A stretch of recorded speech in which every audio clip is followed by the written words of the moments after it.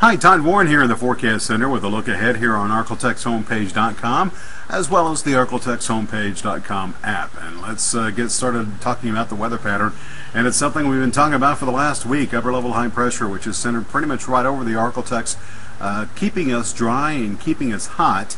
But temperatures still below 100 and likely will stay that way, the way it looks right now. As we put this in motion, you can see the ridge not really going anywhere, maybe drifting a bit towards the west, but eventually weakening somewhat by the middle part of next week and then re-intensifying towards the end of next week. And during that time frame, it looks as though we, for the most part, will stay dry and we'll continue to see the above normal temperatures. You can see the dry conditions here of the futurecast is tonight looking at a mostly clear sky across the region. Tomorrow expect lots of sunshine once again with nothing as far as rainfall anywhere near our area.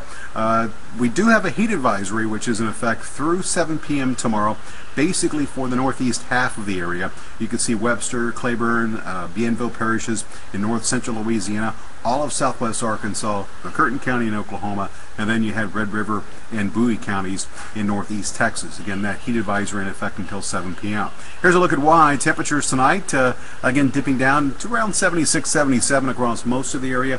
Those temperatures will actually rapidly warm up during the morning, well into the upper 80s, lower 90s by noon.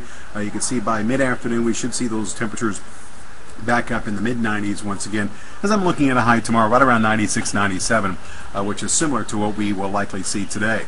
Heat index values, if you factor in the humidity, you can see Futurecast indicating a good 100 to 105 in spots, with the hottest temperatures across the north and eastern sections of the area.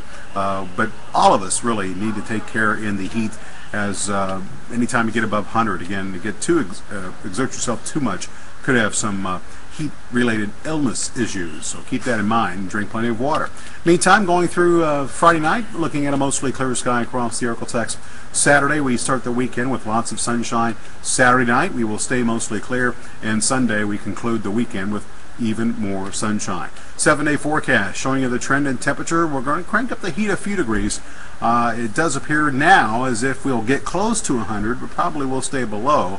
We'll have to wait and see. Some of the models indicating that we could hit 100, but we'll keep it in the upper 90s for daytime highs. Lows will be in the upper 70s. And yesterday I had a chance of rain towards the middle of the week, but right now, good agreement in the models that we will stay dry. So it looks like the continuation of this hot and dry weather pattern for the Arklatex for at least the next week and maybe longer.